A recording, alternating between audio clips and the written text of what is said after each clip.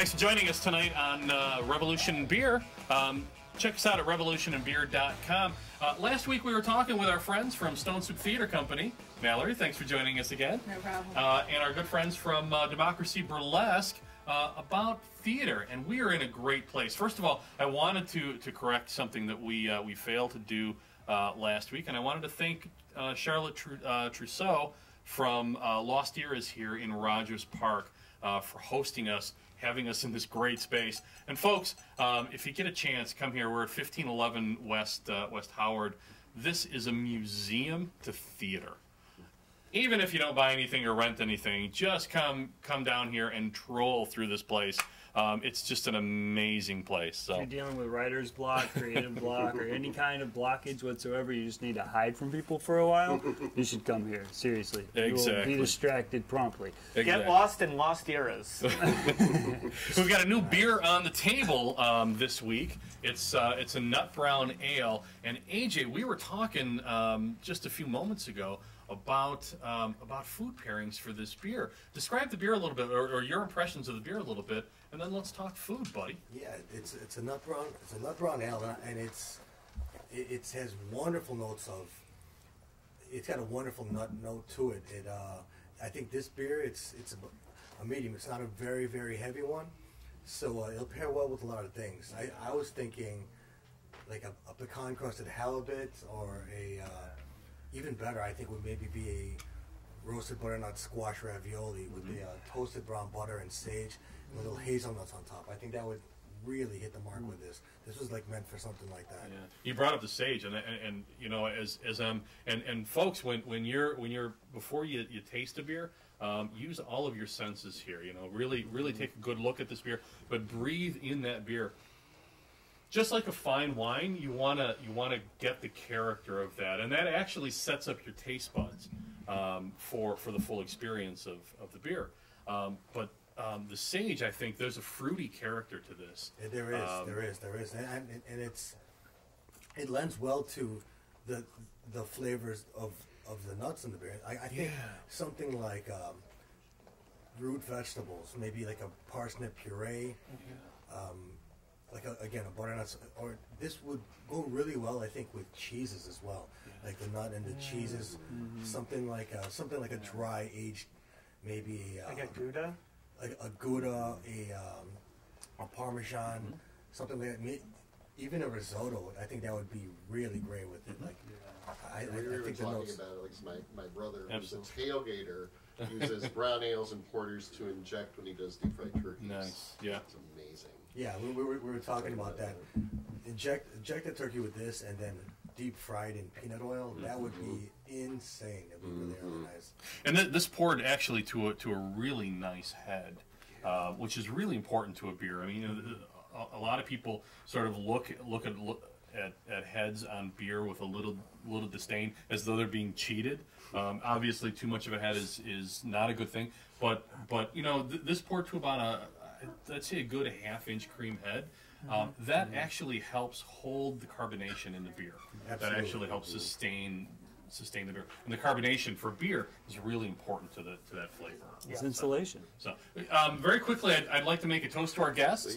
We have a great conversation here. Continuing a great conversation. And as you look at the glasses, you'll see the lacing on the walls, and these glasses are actually clean. Check the glasses, and you find out the real lacing. So that's good.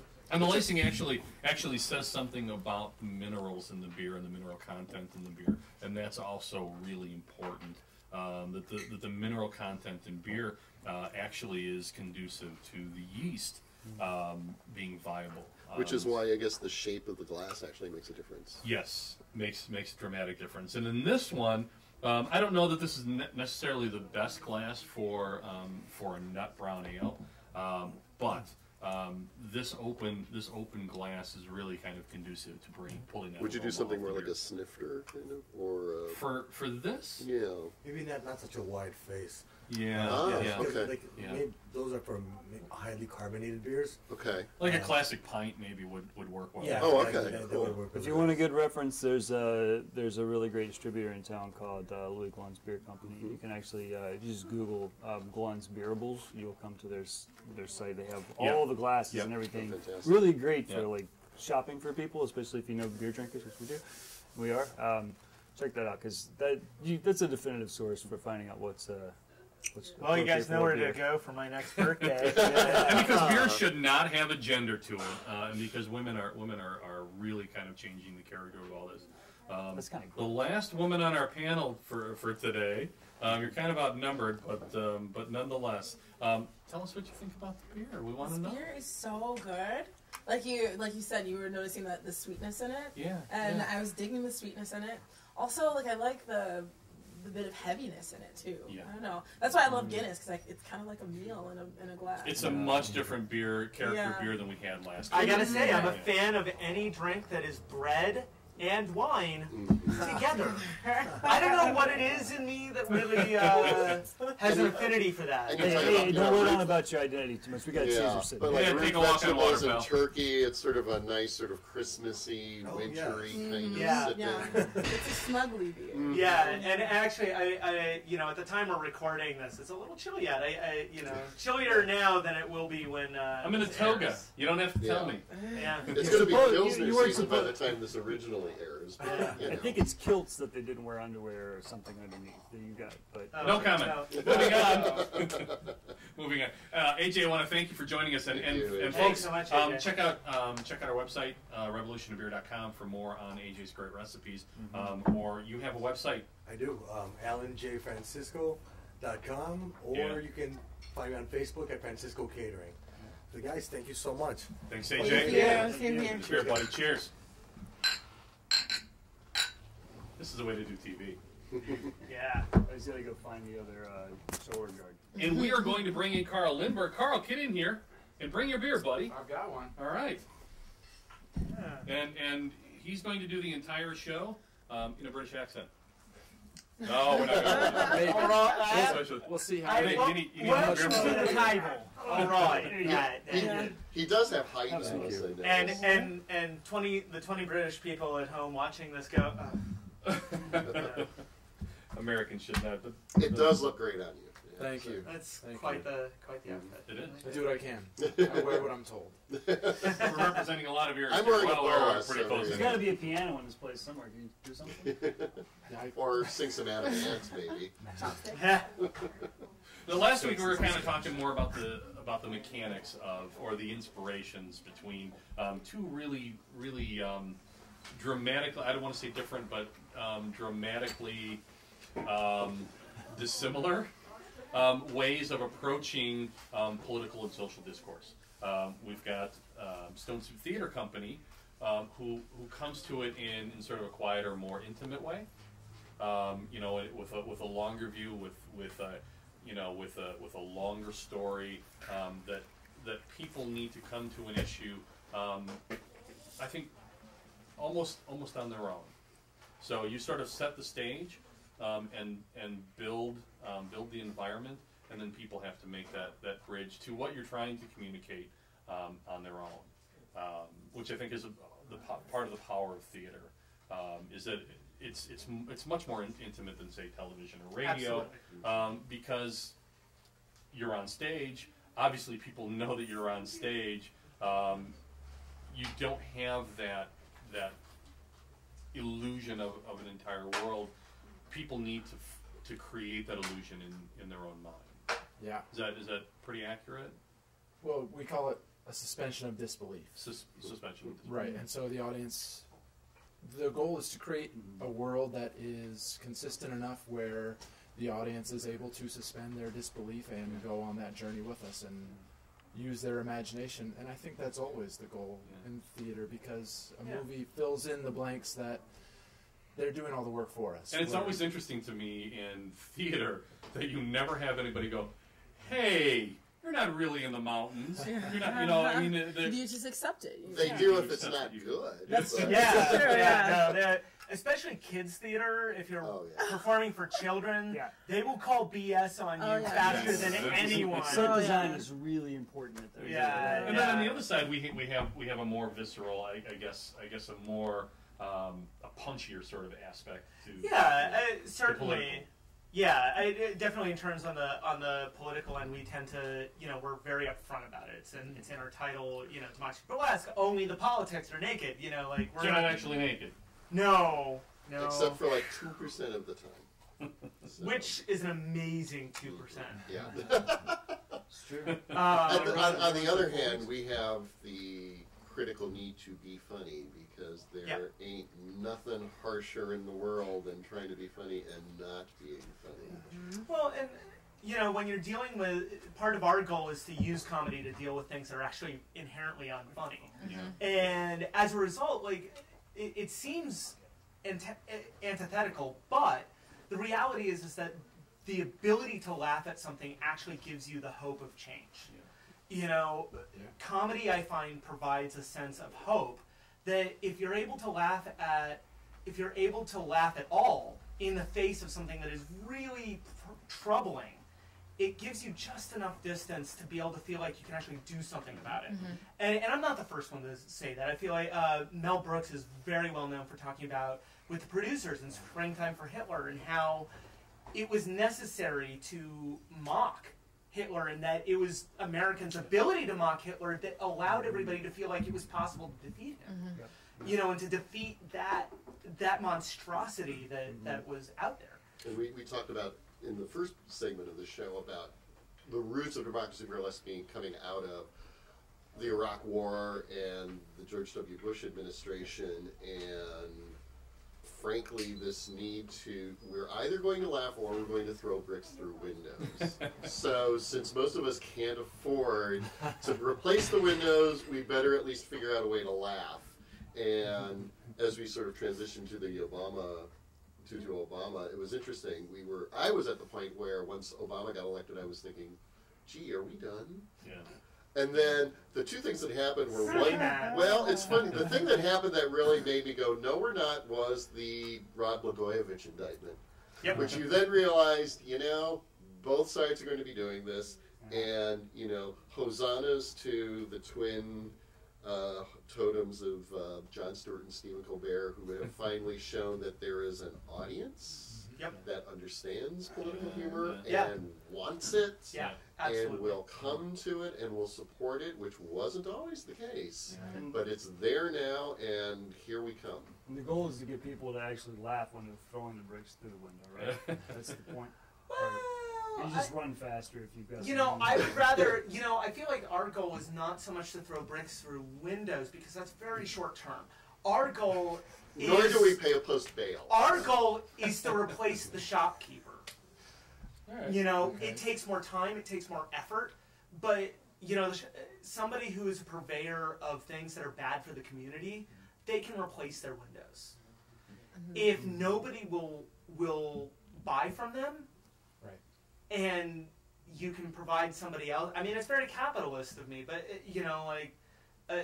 I do feel that there is a certain cultural market. And quite frankly, there are times when the people who want to throw the bricks through the windows also need to be laughed at. Yes, It's true. And absolutely. so, It's very true.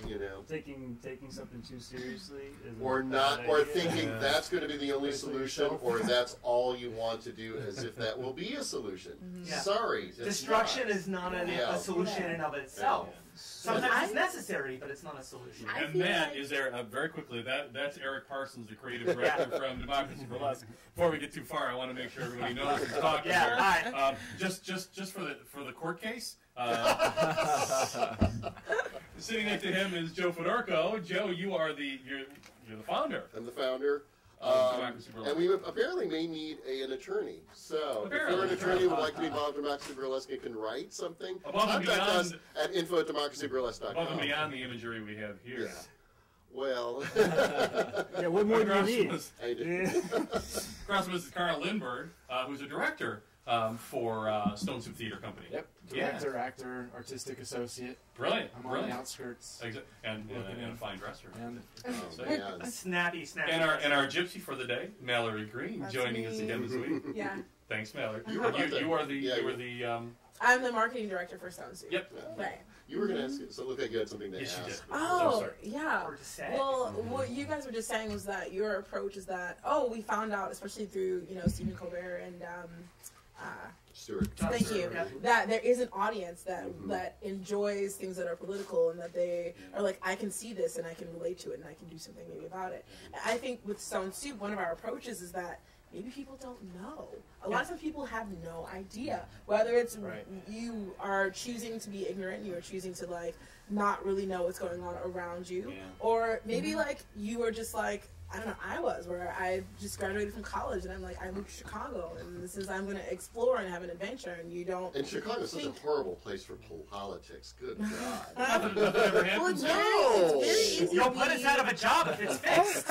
It's very easy to be self-involved, Okay. and I think that's also not to be mean to people who are in their early 20s, but that's a part of being in your early 20s, that you're very self-involved. And I think True. some people can be a little afraid of going after some sources of power, Or and- not be afraid enough. Right, I mean, exactly, yeah. exactly. But there's a line there between going after sources of power or going after things that are sensitive to the community. How do you guys know when you've crossed a line or when you're coming to that line? I think that for us, we've been working a lot on just visceral, a feeling. You have to go with your Yeah. gut, and you have to stay focused on what your goal is, what your goal Yeah. is for Yeah. the theater company, for each particular production, and then sort of follow your gut and have the ideas that okay, you want this to be inclusive, you want everyone to know, to feel welcome to come and see what you're doing, Yeah. but you also don't want to be too watered down, so that you. the nice thing about Stone Soup Theater Project is it is very community oriented. Right, So right. it's very focused on the northeast neighborhoods Yeah. of Chicago. So the issues that we're focusing on are more specific, I think, and so there's a pretty direct feedback that we get Right. through surveys from productions or through feedback from educational work, through all the things that we're doing is very hands-on with the community. So I think there is some direct feedback with, hey, this is going, we like that you guys are doing this with us. We understand that you're doing this for this reason. Thank you for trying to bring this issue to light. So there are some direct things that happen. So there is a little bit of market orientation there. Yeah. Absolutely. You always have to, I feel like any artist in any way has to be mindful of their audience. Yes. And, Democracy Burlesque, while we do have material that I'm sure reads well to pretty much anybody who may see it in the U.S., we are specifically a Chicago company.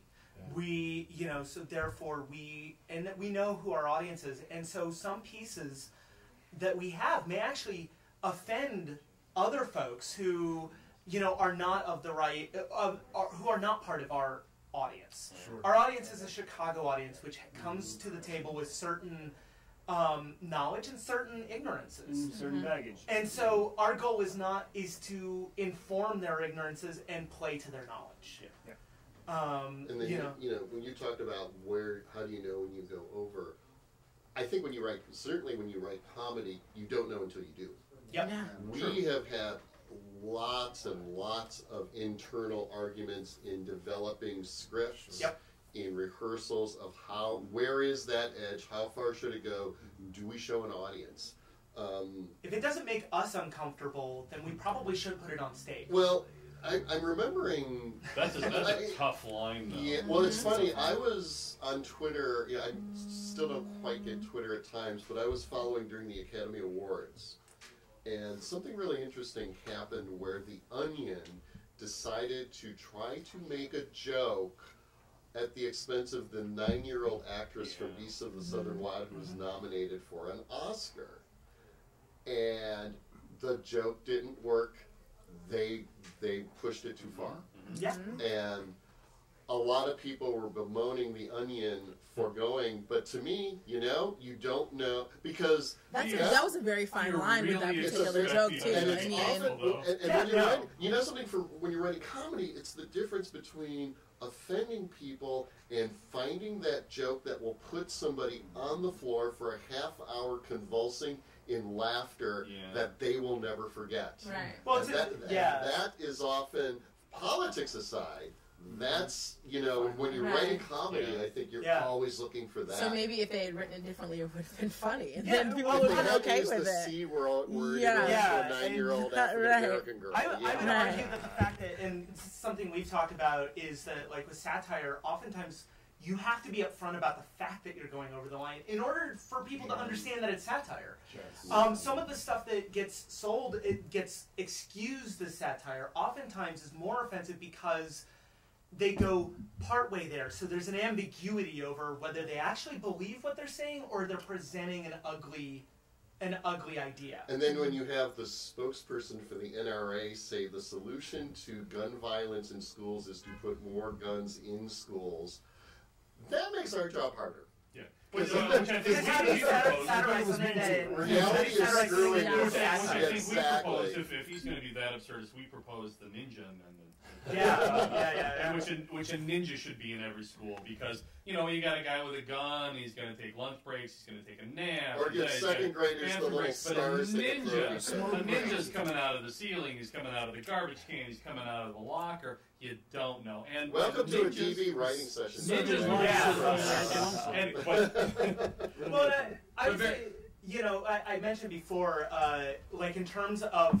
We actually include as sort of part of our mantra is offending with purpose since 2006. Yeah. My goal is that I am there, of course, to make people feel something, and hopefully to be offended. People should be offended by the fact that something is horrible in our society. They shouldn't be offended. My goal is not to offend them just to make them uncomfortable. My goal is to show them something that is in and of itself offensive, and that we're saying, this is offensive. We're trying to bring their attention. And we're bringing their attention. And especially with what you guys do, which seems to be, writing plays literally in the neighborhood that they live in. Yeah. So you're so close to, in a lot of ways, you're a lot closer to the edge than anything we could ever try to be. Thank you, because I wanted to bring up 21. You guys are doing Schlock and Awe.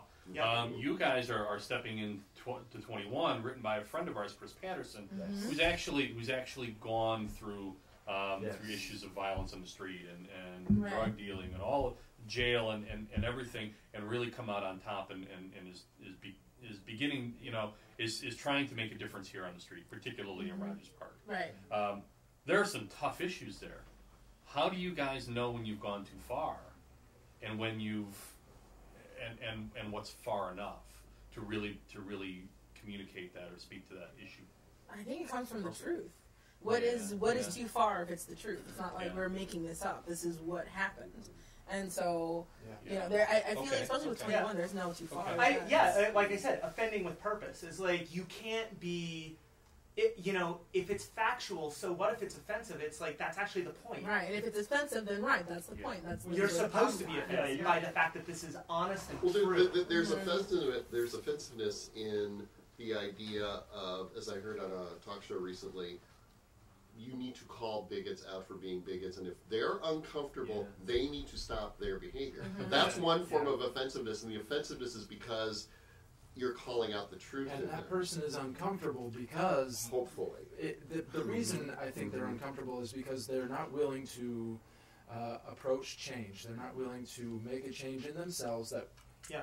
Right. We are attempting to shed light on truths or share truths in order to foster community. And I think the people who are offended are usually the people who are. But then sometimes they need to be offended because without being offended, the change doesn't happen. Yeah. And so, in our case, we try to buttress that with a laugh or two. Yeah.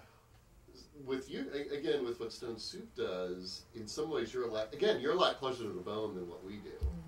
And so I'm wondering. I wanted to get Brian in here real quick. We got a couple minutes left, but I think when you're looking at sort of everyone talks about the mainstream culture, and you know, I'm fond of the idea of the industrial cultural complex. I've always said it before. It's I love that. this is a sedation mechanism. You know what I mean? This is a thing that's meant to drive an economy on very, I would say, almost superficial goals. And often we find, you know, our networks, our close networks, our communities getting sort of sidestepped, or, you know, we're just getting divided more and more down to the individual level through social media, through online communication. It's all mediated now, it's all tracked. So what, to the topic of people like Jon Stewart, Stephen Colbert, and things like that, you know, I enjoy watching that stuff, right? A lot of people do, but they are sort of, they're picking from everywhere. Like they're on a macro scale, and yeah, anyone from that vantage point can point out the absurdism of you know, national politics or whatever's happening. Because they're also commenting on the mechanics of the media and the commentary. Right. Yeah. However, to a certain degree, those shows are also a form of pacification, because they are distracting people and providing for an escape instead of engaging in their communities. Which Except is what that there have been studies that, in particular, well, using Colbert and Stewart particularly, I mean, those people that watch those tend to be very close followers of the news and politics. But how does it equate to action in relation? My guess is there's a lot of those, because it's certainly true with, I think, people that come into a DB crowd and probably some, they are probably already engaged. And one of the reasons they're attracted to Daily Show and Colbert is because they're giving voice to an opinion they don't see on the major networks. I think that did it. Holy cow! Another half hour. That Oh my was god! fast. Oh my god! Yeah. You want to call it? Yeah, I think this last call, everybody. Last call. Last call. Everybody. Cheers to the holidays. Cheers. All 365 of them. Yeah. Folks, we'll have all the links and contacts you could possibly for want. both Democracy Burlesque and Stone Soup Theater Company on the screen here. It'll also be at 900poundgorilla.wordpress.com, and it'll also be at revolutionandbeer.com. So we'll have that available for you. Please get engaged. Please help these groups to do something good for the community. Say some good things. Go see a show. And support local theater. It's really important, and it's a hell of a lot better than cable TV. Before you throw a brick through a window. And whatever you do, get involved, get engaged, change the world. But for God's sakes, do it with a decent beer in your hands. We'll see you next week. Hail Bill Cheers, Turk! everybody.